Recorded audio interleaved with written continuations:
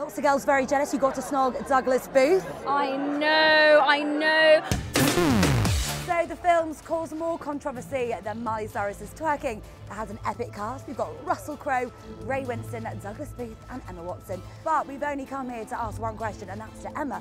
What's it like snogging Douglas? You know, I've actually done incredibly well. I got to snog Logan in The Perks of Being a Wallflower, and now I've kissed Douglas in this. So, no, I think I've been very lucky, very lucky. Yeah, Emma, you're just a tad lucky. And Douglas, how was it for you? I've had to snog a lot of people in movies, and it's just you have to get on with it and do it. But knowing each other definitely, and trusting each other, and having that sort of caring about each other and trusting each other gave you, you didn't worry about it so much. Logan Lemon also stars in the film, and it seems he was pretty pleased with all the female attention. And Logan, the girls are loving you here. I've seen proposals, people screaming your name.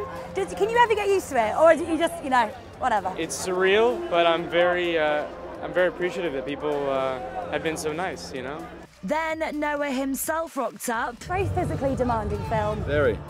Almost as physically demanding as your job, being trampled by your own cameraman repeatedly.